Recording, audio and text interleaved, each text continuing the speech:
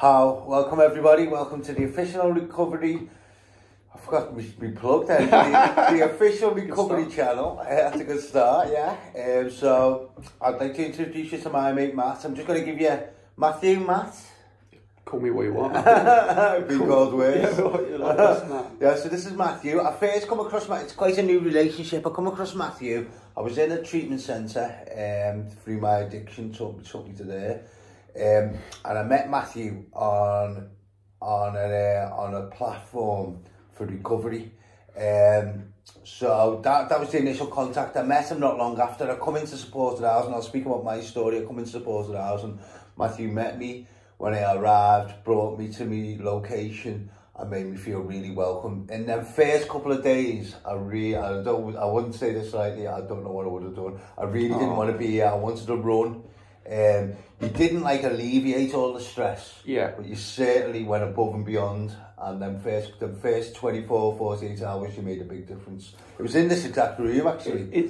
But someone did, I didn't do that especially for you, I just did that because someone did that for me. Yeah. It was, this might sound horrible, but it wasn't anything personal. I was just, because my recovery needed it, not yours. Carry on. So that's it. So that's the introduction of Matt. And I've since got to know you a little bit. We have very similarities. We both do extra stuff for our recovery that includes certain aspects of it. And I'm not going to go into me personally. I don't mind what you do. I'm not going to use a lot of recovery language. So I'm talking about recovery in general. It's a very broad scope. So I'm not going to use substance recovery language. Right. But you're fine to do that yourself. Just I don't want to limit my audience with substance recovery. Sure. So with that, I'd like you to take the camera and just introduce. So for obviously people who know you know your story. For the person who's come across you for the first time who wouldn't know you, can you just sum yourself up, who you are and what you're about? So I'm Mathew. I'm an addict. I'm an addict in recovery. I've been trying to get some sort of some resemblance of recovery I went to my first meeting at 27. So from 27 to late 30s, I was in and out of recovery. I just couldn't get it. I was having sort of some periods of sobriety, clean time, but they were getting shorter and shorter. I had 1 year when I was 27, and that's it really. But I've been in recovery. My sobriety date's 2016, December 12th, 2016. So I'm in my 6th year, so 5 years and 4. I'm not saying that to boast, but I've had decades of in and out to get to where I am now. And I think I've been talking about it this morning, that's been my journey. My journey's been that I was introduced to recovery, but couldn't get it for decades and decades until, I could admit and accept that I was an addict, but I didn't really know what one was. I could say I was one, but I didn't really know the nuts and bolts. I didn't realise how powerless I was. I didn't realise how my life is unmanageable with or without drugs. Drinking drugs for me was the solution to my problems. And when they stopped working, I just didn't know how to cope with life. And I just thought I just had to put this stuff down and my life would get better. But actually it got worse, because at least with drugs or alcohol, you've got periods of time where you're numb. It does what it says on the tin. But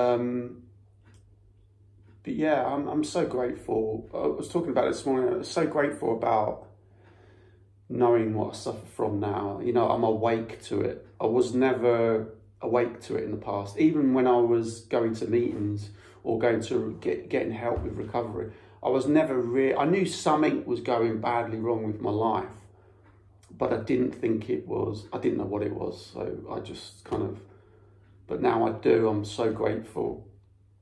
And we had a little chat before we turned the camera on, sort of thing. But that thing about all the stuff that I had guilt, shame and remorse about, stuff that I'd done in the past, stuff I'd done to other people, people had done to me. I wanted to sweep that underneath the carpet. I didn't want to talk about it at all. But now, you know, it's my biggest asset. You know, all the stuff that I wanted to take to the grave, I've actually unpacked them in a sort of safe way with another person that's in recovery. And it's set me free now. You know, I can hear someone when they share about their story, and I can identify with stuff that I would never have held my hand up to. And to share back with someone to make sure, you know, make them know that they're not alone anymore. That was the biggest thing. When I went to my first recovery meeting, I remember a guy coming up to me and put his hand out and going, "You need never be alone again." And I believed him. Right then, I knew I'd found my tribe. You know, I knew I'd found a group of people that not only thought and felt, but did the same things, suffered from the same guilt, shame, and remorse, but have got a solution. But not only that, they've got a solution, they're living the solution out there. And it was just really attractive. You know, I was sold there and then. I knew the solution. But what I failed to grasp on was I couldn't apply that solution in my life at that time. It took me over a decade to fully concede to my innermost self that I was an addict or, you know, an alcoholic, whatever. Because I could admit and accept. You know, I was in my 20s, before I even got into recovery, I was sitting on tables. This is how arrogant I was, and I still can be. I was sitting on top of tables in pubs, telling all my mates, "That's it, I'm done for good." And I meant it. And I've got a problem. I'm an alcoholic. Or I'm an addict. Yeah. I could admit that was no problem. You know, shit was going south. Pardon my French, but it was going bad. My life was going bad. I knew something was wrong, but I didn't know how deep this root of addiction went. You know, I just thought, I just need to stop whatever I'm using. And my life would get better. Yeah. And my experience is it gets really painful without a program. Whatever your program is, and I kind of got to know what my program is now.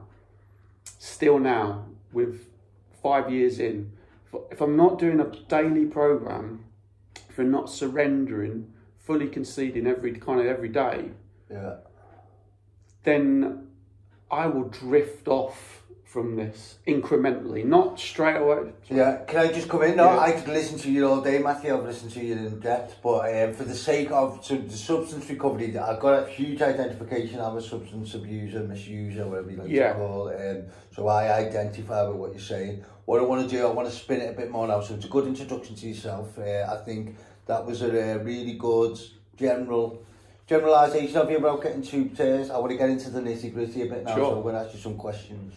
If you're uncomfortable with any questions, just say so and we'll move on. Yeah. I'm going to start with one, a famous one. Do you believe in God? Wow, that's a massive question, isn't it?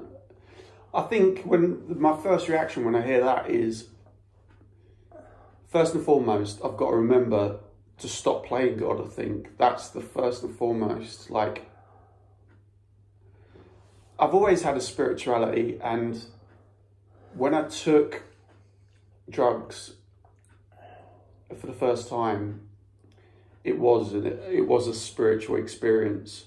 And all through my childhood, I was always searching for something. You know, I was always searching for something, and I found it in substances. But the only problem with that is it was synthetic. It wasn't real. The experience wasn't real. It was a synthetic God, if you like.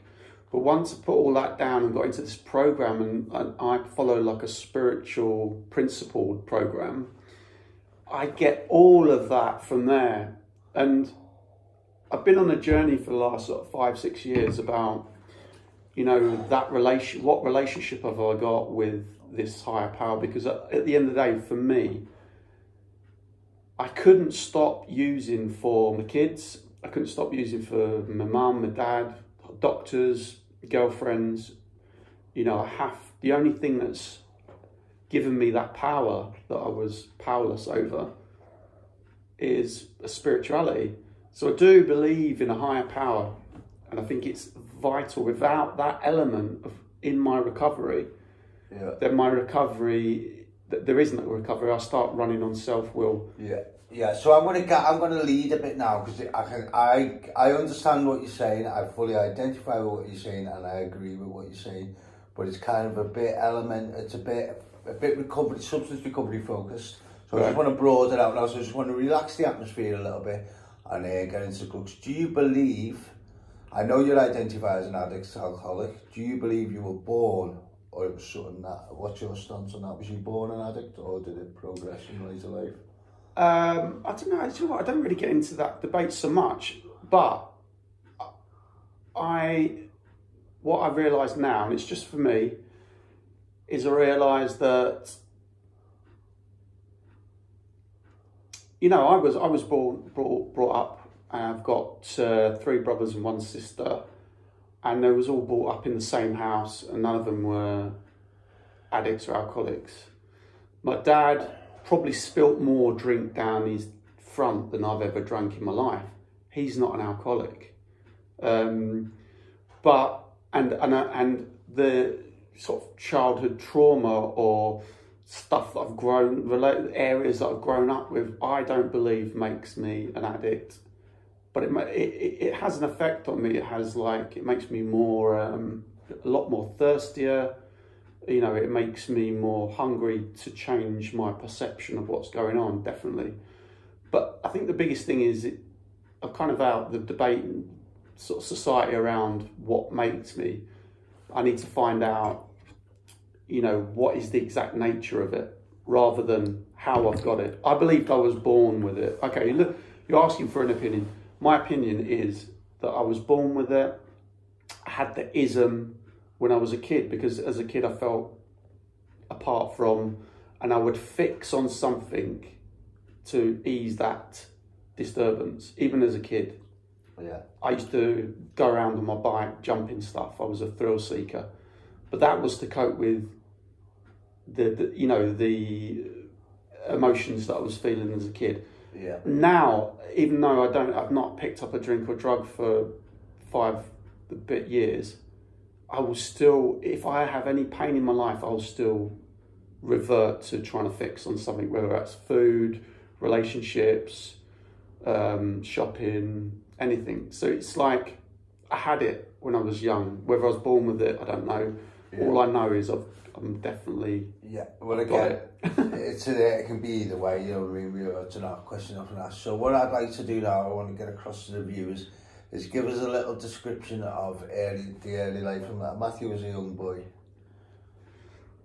Like I said before, it's quite cliche, but it's true with me. I always felt apart from. I didn't feel like I fitted in with anyone. I was a very nervous kid.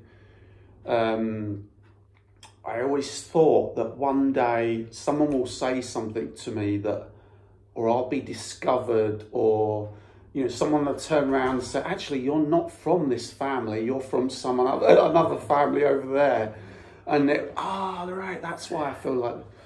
But it was just my perception of it that was wrong.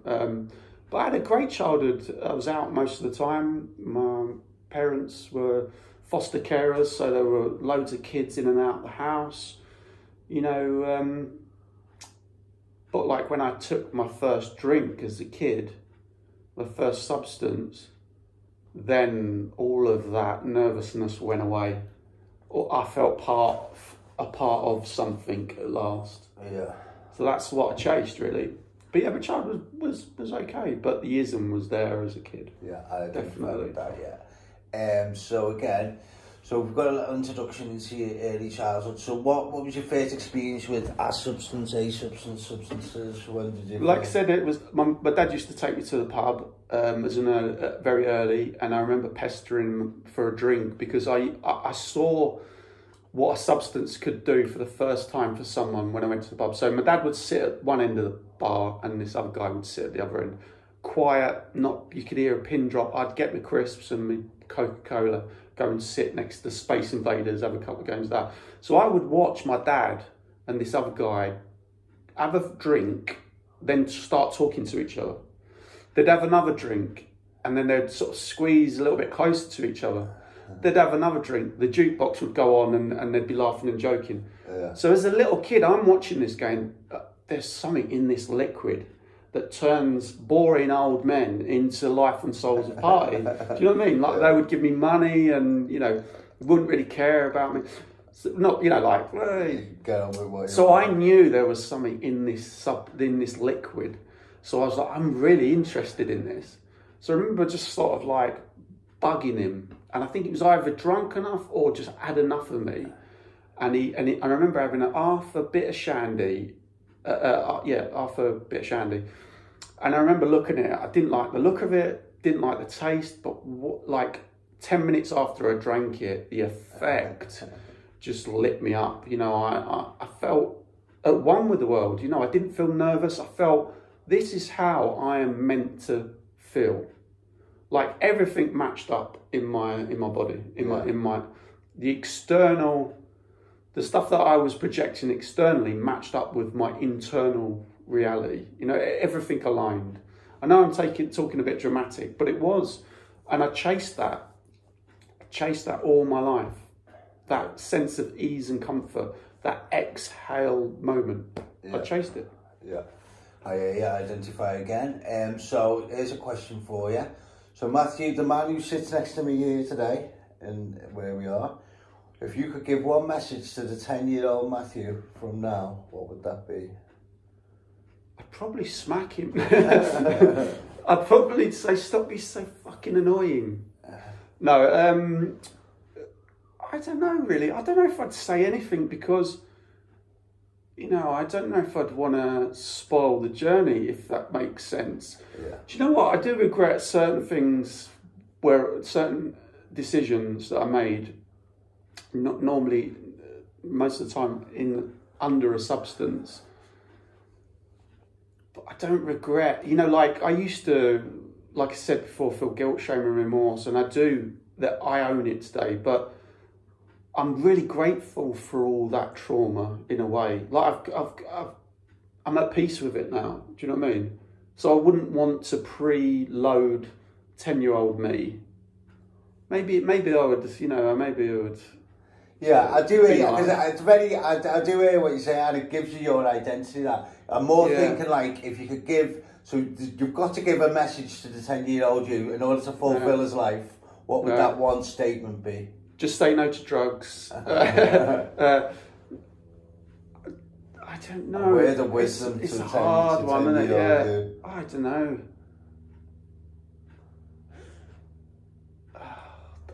For instance, really, I'll give you an example. What would you say? For me, so what I'd say to the 10-year-old me, and this is just thinking, I've not pre-planned this, it would be something like, don't stress too much. You don't need to get, so I'll try and like get myself out of my own head, so it'll be kind of like, don't stress too much about the little stuff. Do you know what? The 10-year-old me would not have listened to me. Yeah, he would not have listened. You know, I barely listen to anyone these days, so I'm definitely not gonna. Yeah. I'd be too busy jumping fucking curbs on my bike at 10-year-old. You know what I mean? I wouldn't even be fazed with me visiting my 10-year-old self. Do you know what I mean? You know, I'd be like, oh, like this is. You know, I'd be. Yeah. I was more annoying, if you can imagine. I was more of an annoying twerp at a 10-year-old than I am now. Yeah. You know, so. Yeah. Go on, I do understand. So I want to talk about now, we're kind of doing we're jumping, it's not going as smoothly as I planned.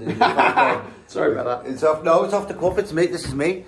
So I want to talk, I've got certain areas that I want to come in, but I'll come in with this one because it's a big one for me, this fear. Do you want to do a little introduction in what fear means to you, or do you want to talk about your biggest fear today? Yeah, I had a load of it today. Load of fear.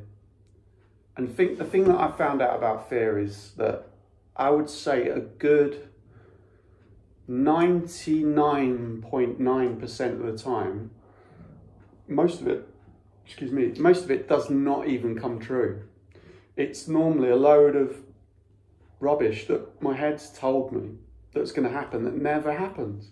It's the head trying to, you know, have me off. The other thing for me about fear, I think there's like two types of fear. There's like rational fear, like, so for instance, if for like a tiger, if you imagine a tiger just walked into this room now, we'd have a really good human response to it. Like, we would both shit ourselves and run off. Yeah.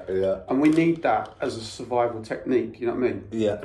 Whereas a lot of the fear that I encounter is self-fulfilled. It's the fear that I pour onto something that doesn't even need it. So the fear that I suffer from a lot of the time is like, I will sit here and be fearful that there might be a tiger coming into the room. What happens? The tiger hasn't come into the room yet, but I'm like, there might be a tiger today. Yeah, I'm pretty sure there's going to be. Do you know what I mean? I identify a lot, because what I have a rational fear where I think, I'll just give you an example. I've said something to someone which will make me feel fearful, and then it'll layer on top. I think they'll tell that person who will tell that person who'll do that, and this one little irrational fear then builds into this big world of absolute, and it's never come true yet. It's mad. I always pour on stuff that doesn't need it on. The other thing, I'm trying to switch this fear around, and I've been trying to use it recently about, fear is such a good motivator. If I didn't have fear, if I didn't have, like, I used to act, I still do a bit of acting now, right? It's really important that I go on stage with a certain level of anxiety, certain level of nervousness. So I'm alert more, I can think of my lines, I remember my lines more. And normally if I'm in fear, right, it's a really good indicator that something's going on that I'm not looking at. Do you know what I mean? Yeah. So normally, like for today, I was going to a meeting this morning, I had a lot of fear, and I realised what the fear was about. And once I dealt with that fear, I was all right. There was still a bit of nervousness in me, but it wasn't at a level where it was debilitating, Yeah. And I think that's where the fear sort of crosses over a line, doesn't it? If I'm fearful of even coming out of the house to get help, then that's when it's a problem. But I see it as a positive now. It's a good motivator. Yeah. Same with depression. Same with any sort of extreme. It's a good. If I'm sat in that, there's a good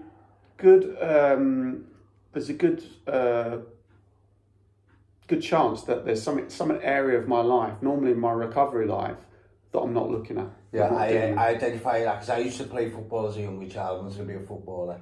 And then the big games didn't always happen. I had the nervous energy before and made you play better. Yeah. But then it could go that too far. When it got too nervous, too excessive, I'd go missing. Yeah. So it's a fine line. Bit of nervous energy, a bit of apprehension, bit of tension, bit of anything is okay. And a bit of fear can actually drive a man to great things. It's all new territory as well, because back in the day when I had that fear, a drink or a drug just got rid of it. And I become confident again, and because I grew up in my teenage years, that's when you're really meant to learn about, overcoming fears or learn about relationships. And because I was using drink and drugs as a solution, I didn't know how to deal with fear because I dealt with it this way before. Yeah. So now it's all like new territory, and like I've dealt with fear in the past, but I'm not practiced at it, Yeah.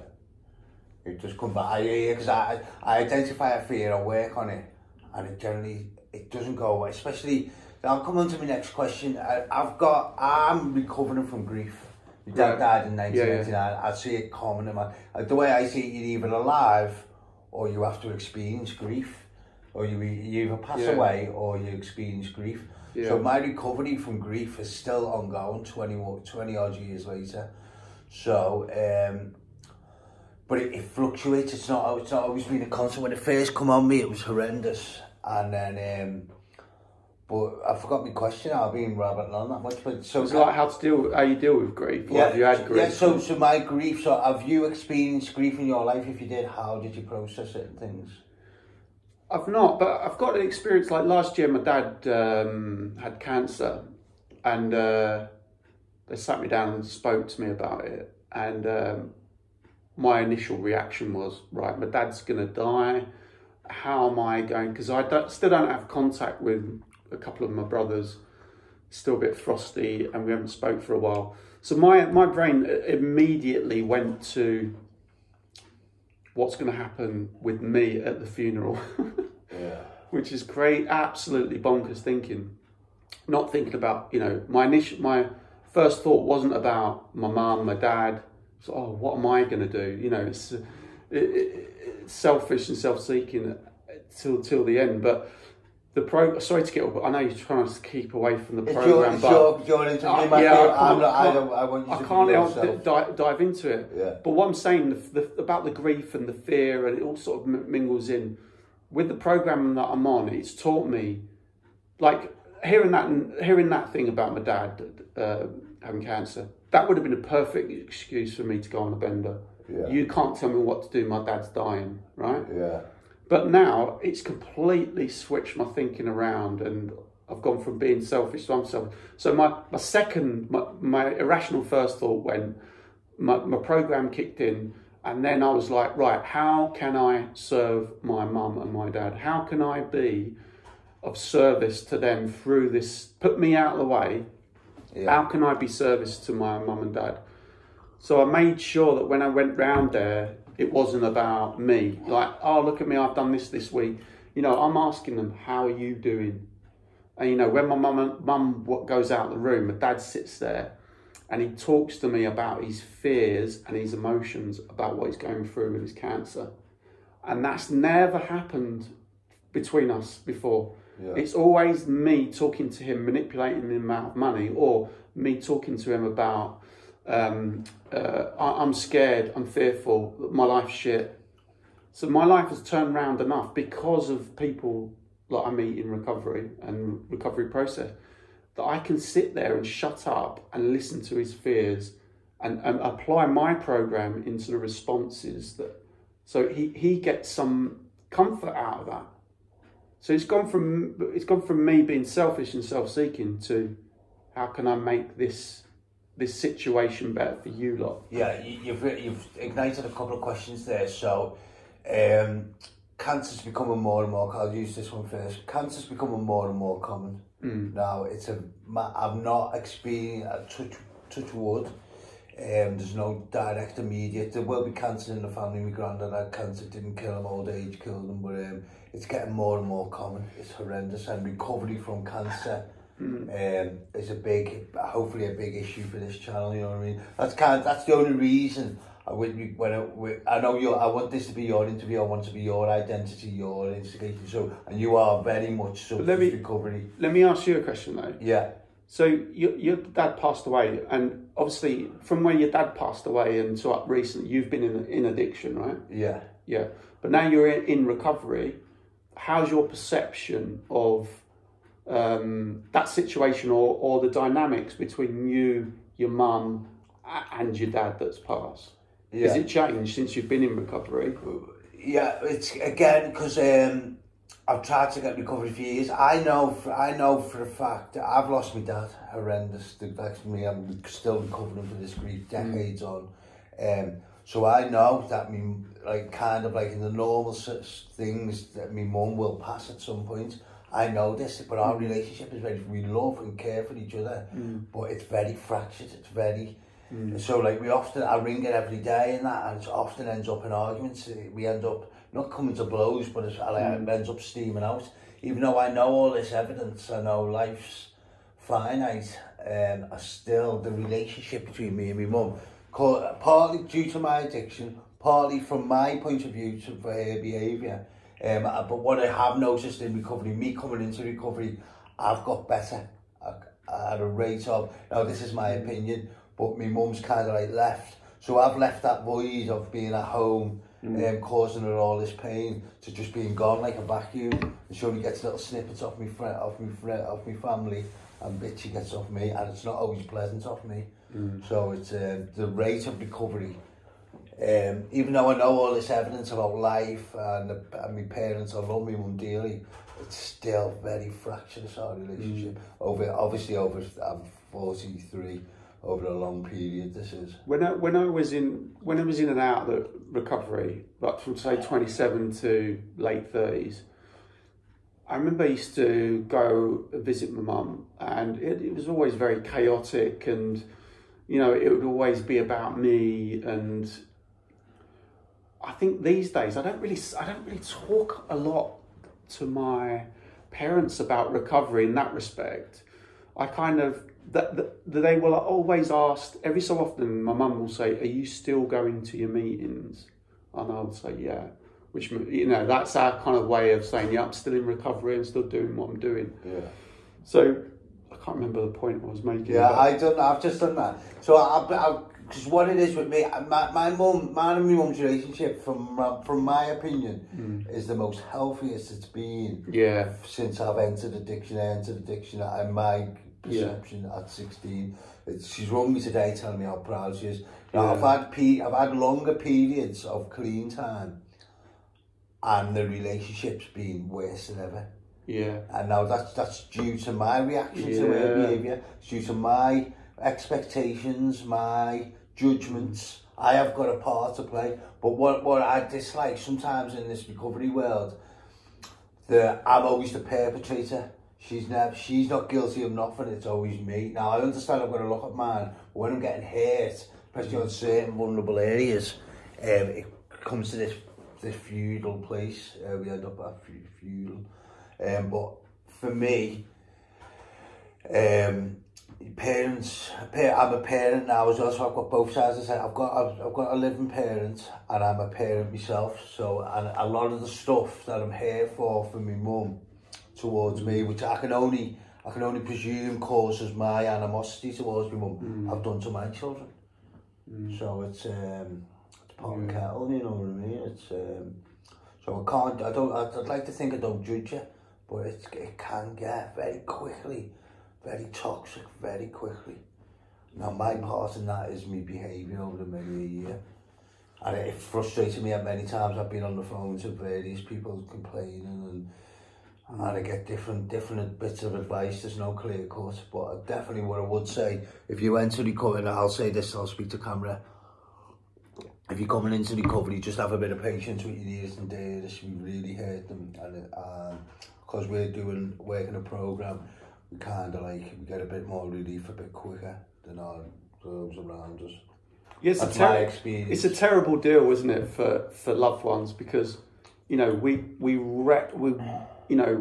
like some of the literally we're like a hurricane. We rip through the lives of our nearest and dearest, and then we put everything down. We become clean, and then we expect everyone else to forgive us, to treat us the way we want them to treat us, and we've got all this support and therapy and all these meetings that we go to, but there are fellowships out there for the people that have addicts in their life, but most, a lot of the people in my family don't have the luxury of that, and they're left with all the scars. And I agree with you, it's it takes time, that for that trust to come back. Yeah. Because for years and years, I've been saying, this is it now. I'm done for good. I'm never gonna drink again. And I meant it. But I've let them down time and time again. Even now, I think, from certain members of my family, there's still that distrust and stuff like that. But that's okay. I've got to accept the best way for me to be understood is for me to understand them. I've got to get rid of me and see it from their point of view. And then I loved what you said, though, just a minute ago, and it's made me think, you've had longer periods of sobriety, clean time in the past, but your relationship is the best it's ever been now. Yeah, and that's interesting. Yeah, that's interesting. Yeah, it's weird because what I'll come on to now is, so I'm going to specifically say this now. What's your favourite? We have slogans and what we do. What's your favourite slogan and why? I love them all, by the way. Yeah, there's a few.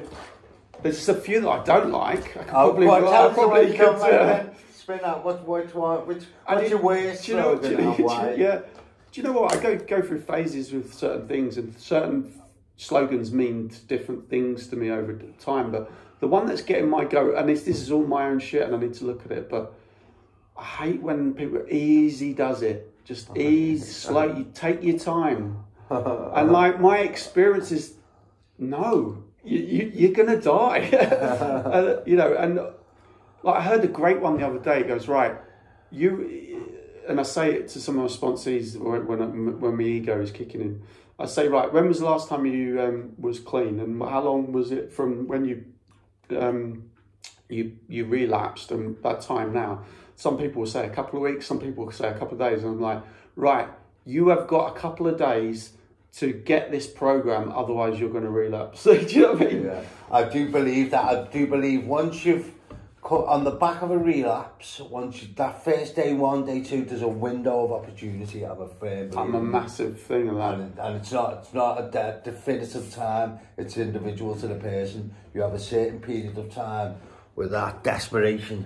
You've got to get a grip. Yeah, my sponsor always used to say, look, we've got 2 weeks to do this in, because, and it's my experience that I'll get clean, I'll relapse, I'll feel absolute guilt, shame and remorse the next day. I'll go to any lengths the next day after a relapse. You tell me to do anything and I'll do it. 2 weeks later, because the illness for me centres in my mind, it will start telling me it weren't that bad. Do you know what? It wasn't all your fault. She had a bit to play in it as well, don't you think? And because my health, my body repairs itself pretty quickly, and because I can't rely on my thinking, it starts to tell me it weren't that bad. Yeah. You know, you've had a week without any steps in your life or without any program in your life. Easy does it. So I know what they mean. Easy. It's like, don't overload yourself. Don't go to like 90 meetings in one day. But so I like the idea of easy does it, and it's all about balance. And meeting makers don't make it, but easy does it. But do it. Make sure you do it. But easy does it when you do it. That's the one that I want to rewrite. Yeah. Well, I'm sat here sniggering because you've actually pulled me that up in a meeting we were in. I've said it to someone who's recently come in. Oh, easy does it. Yeah. No, I didn't say it in them words, but I said it in. I said to him like, get settled, take your time. And you come in right after me and said, yeah, so that exact point. I don't know what's good for anyone else, but I know what for me. Yeah. And this is the thing. It takes me half an hour to relapse. Yeah. Well, this is the thing with all individuals. If there was we could write a book. Yeah. And pass the book and say follow that and you'll live a happy life. We'd all be doing it, wouldn't we? But there is books out there that does do that. But not one size fits all. No. You're right. You're right. Yeah. And that's the beauty for me at the minute. It's finding out. It's my identity. Finding out who I am and what works for me.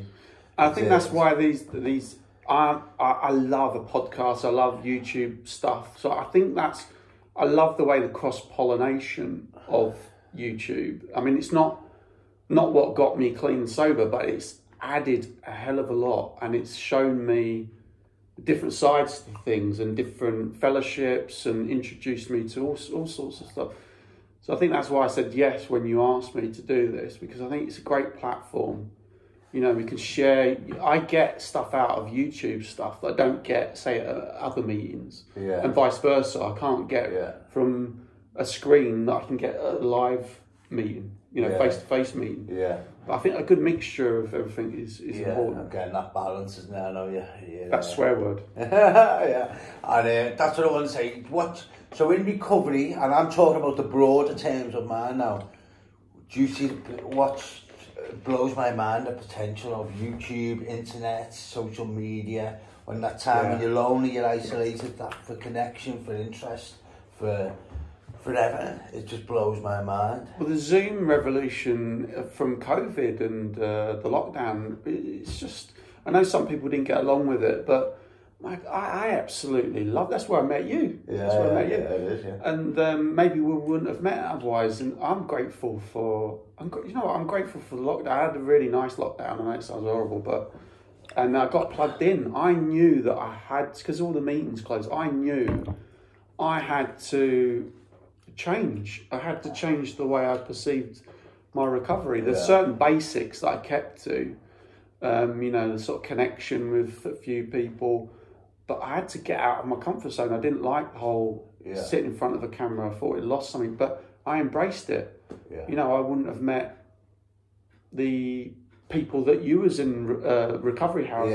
Are you allowed to say certain the actual? It's your short interview. I'm going to keep my anonymity. It doesn't matter anyway. But you know, the place that you was in, I wouldn't have found out about the place. I wouldn't have met. And there's like three or four people that have come out of that same place that I'm still in contact with now. Yeah. I wouldn't have got to, the fact that we had like 2 to 3 recovery second stage rehabs coming and join us in that Zoom meeting was just amazing, absolutely. And just going on that journey with you guys was. And what I will say, I'm going to spin the meeting a little bit now. I was coming back to you. You wouldn't have met me. You wouldn't have met these people if you hadn't have followed the programme of service. So I want to state that. Now, this is what I want to do. Now, I've looked. The interview's not gone as a plan, but it's really good. I like it. And what I want to do now, I want to come away from the world of substance recovery. I want to get into Mathew and get into. So a big thing for me when I come into recovery was like, and it's still a problem with me, this was in life, nothing to do with active addiction, is it me free time, like me chill out time, so I know personally, but tell the people, for people who don't know you, what does Mathew do to chill out, and how's his chill out in recovery, how's it evolved and things like that? So yeah, I got into art when I was in the psychiatric ward. They asked me to, I said like I'll do, anyway, I fully conceded to me. I can't help talk about recovery. You can do it, it's your interview. You can do what you want. In this psychiatric ward, I'd hit my rock bottom, fully conceded. I'd go to any lengths, had a meeting with the doctors. They said there's a art in recovery group down the corridor. So I just went to it. For that hour and a half, I was just doing art. I'm creative, but I've never picked up a pen or a paintbrush or anything like that. So I just thought I'd try it, and I got a bit of relief from it. My washing machine brain went. Anyway, I got into art and absolutely love art, love communicating through art.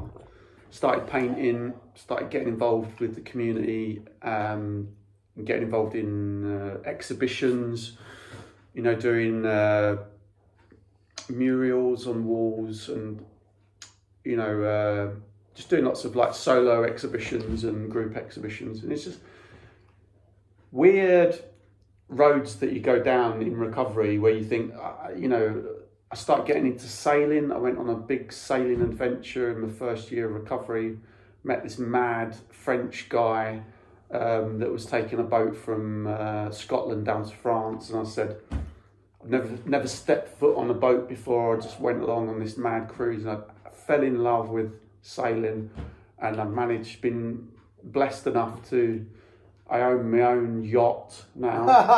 Yacht. In recovery. You go to Monaco. I hobnob with all the yacht boys at the sailing club in Lancaster. And I'm sitting, you know, I'll be sitting in the bar, and like my boat's parked up over there, and I'm sitting with these old salty sea dogs that have got more money than sense, and I just think, how the you know, have I got here? You know, like how, and I love it, and I love it, and I never thought I'd go down this road, but I find myself here, and I just love it. I'm looking to move on to a narrowboat soon, hopefully, if we can get the right boat for the right money and all this kind. So life's insane, absolutely crazy sometimes, like, but none of that would have happened. But yeah, I love art. Is that answer? Yeah, sure. I know you like art. As examples of your art. I'm looking at one now, you know what I mean? I've seen your art, it's fantastic, it's amazing. Not my cup of tea, I've got to admit, and that's what I mean. I got into dancing, and you've seen me videos, or I might even post a video on here if you're lucky. That was a new thing. That's what I like now, exploring my identity, and my spare time is like going out there, trying new things. It's really, and that's what because I remember you did some of the drama and recovery sessions as well, and but that's the freedom, isn't it? That's the freedom we've got now. We can find out who we really are and explore, like you said, explore those parts of your personality. Yeah. Even explore the sides that we didn't even know we had, Yeah. And that's what I love about you, is that you will try stuff and go and do it. Yeah. You're not locked in. You're not locked in anywhere. Yeah, I've had to learn that, but yeah, it's nice. Right, we've got about 15 minutes left, so I just want to come to now. And this is a question, all these questions I'm asking you are questions that I've not pre-planned my answers, but kind of questions that I'd like to ponder. But I've got one, and I'll tell you what I'll answer my one just to give you an example so we don't end up stuck. Okay. If I could change one thing about my past, so I'm living my life, going through from what I know in hindsight, if I could change one thing that would spasm my life off on a tangent, what would that be? Now, mine would be for my dad not to die at 21. Mm-hmm. So if I could change so it's not so much a regret, it's something I could change. I want to change one aspect of my life that I've lived so far. It'd be when I was 21, my dad not dying. That's easy. That's an easy one for me. Yeah. I mean, there's a couple of things that if I went through them again, I probably wouldn't have done. But ultimately, like I said before, I know it sounds cheesy, it's probably, but it's actually true for me. I don't really regret anything now. I feel there's a value. I feel like there's a value in you as well with like your dad passing away. I think you'll meet someone, if you haven't done already, right? And they'll be early in recovery and they would have lost their dad. Yeah. And you will be able to affect them more than I can affect them. Yeah. You'll be able to speak to them more than I can speak to them. And I know that what you're talking about, I get, because that's what I mean. Although, so it's not a regret, my dad dying at 21. Yeah. It's just something that I could change, because I can't regret. In this game, in life in general, you can't regret that. But if you live I think it's more important to see the gifts. I know it's going to sound a bit weird, but the gifts that's given you, even though your dad's passed, but one gift. I know it sounds weird. No, one gift, I was talking about it this week to my brother and sister, is that the spasm of that, the addiction side of things, although I didn't get it straight away, hopefully my children will experience me for a longer time. No, there's one. I'm sure there's more. The trickle down, I don't mean to take offence, but the trickle down effect of you losing your father is changed your relationship with your kids. Yeah. My relationship, like the fact that I've been out of my son's life for 5 years, it's changed my relationship with him. Yeah. To such a beautiful point that when I don't spend a lot of time with him, but the time I spend with him, I have to be in the moment. I have to be locked in, but free at the same time with them. Yeah, yeah. And I wouldn't have, like before then, I was an addict, but before then, like taking them back home, or my head was always in the pub, or I know I'm going to get a drink, or I'm going to use after I dropped him off. Yeah. Or something like that. I was never really in the moment with him. I loved him. We had a relationship.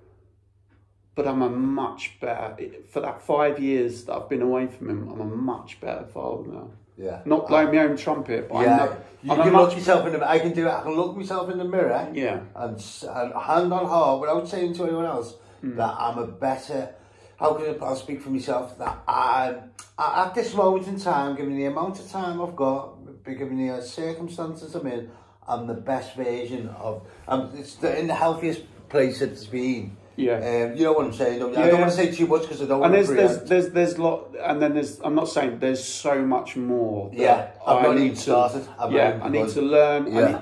There's so much more that I need to do. There's a lot more relationships I need to mend and all that kind of stuff. Yeah. Now, right, I'm conscious. We've got 10 minutes there or thereabouts. Now, quick. So, it's been a lot of recovery language, recovery based, which is great, because this initially, when I first started this channel, it was for that. It was only once I thought about it that it spasmed a bit. So I've loved the interview, I fully understand. I just want to take it a bit now, more for the common man. So I want to talk football. Do you want to tell us who your team is? Well, it's obviously Tottenham, isn't it? It's probably best team not to win anything that there's ever been. So what's your best memory of Tottenham over the years? Well, I used to go as a kid. I used to go to Junior Spurs when I was younger, and I used to go when, you know, in the North End where we used to stand. You know, I remember going to Junior Spurs and it being like a £5 or something a ticket back then, and loving it. Didn't go to a lot of the games when I was older because a lot of my money went on other things. But I love, you know, you're never going to get rid of your. Now my son, he's born up here, and he's talking lots of different madness about following Bolton and all this craziness, but and he plays a lot too much rugby for my liking. I need to sort of beat that out of him and make sure he starts playing football a bit more. But yeah, football. Okay. So who's your favourite Tottenham player? I think I've got an inkling who this might be. Wow. Well, at the moment, well, go on. We'll have in history and a present. We'll have two of you. Ozzy Ardiles was like, he was a legend, wasn't he? He just lit the whole Premiership up when he come along. Gaza was unbelievable. Free kick against Arsenal. Yeah. Anyway, yeah, I suppose Harry Kane.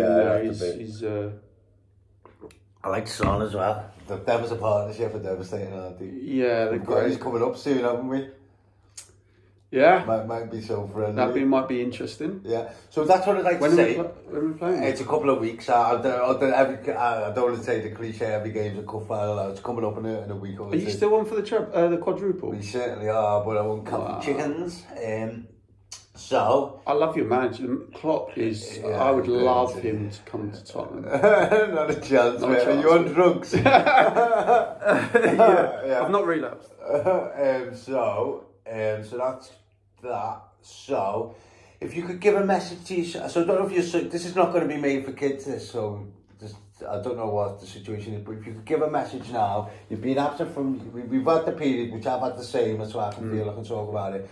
If you could, from this moment forth, from where you're at with your child, if you could give him one message now, if he was to watch this video, what would you? I'm just really, really looking forward to making memories with him and being more in his life gradually. I'm looking forward to, you know, going on holiday with him, you know, in the future. Yeah. I'm just no expectations, but I'm just really excited. Yeah. Like. Really excited when I spend time. Key word I heard then was gradually. I'm on the same page, and I look forward to holiday gradually. Because when I have a problem with more. So when I get a little bit, I think of the next move and the next move, and I just want more. But it's gradual. I'm just really grateful for the time I've got with him at the moment. You know, anything else is a bonus, but at the moment I'm more than grateful, more than happy. I'm really concentrating now on my relationship with his mum, and I think that has come on leaps and bounds since I've started seeing my son, and she's been dropping him off, and we've been interacting, and I've been applying my program with my ex, and because ultimately I don't want her to feel nervous. I don't want her to be scared or anything like that, which.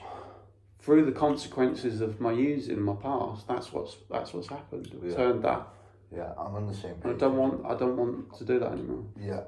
Okay, I'm just conscious of time. I'm down for the toilet, but we're going to keep rolling. So again, now, how can I word this? So basically, we're on this platform. We're doing what we're doing. We're both here, willing to do it.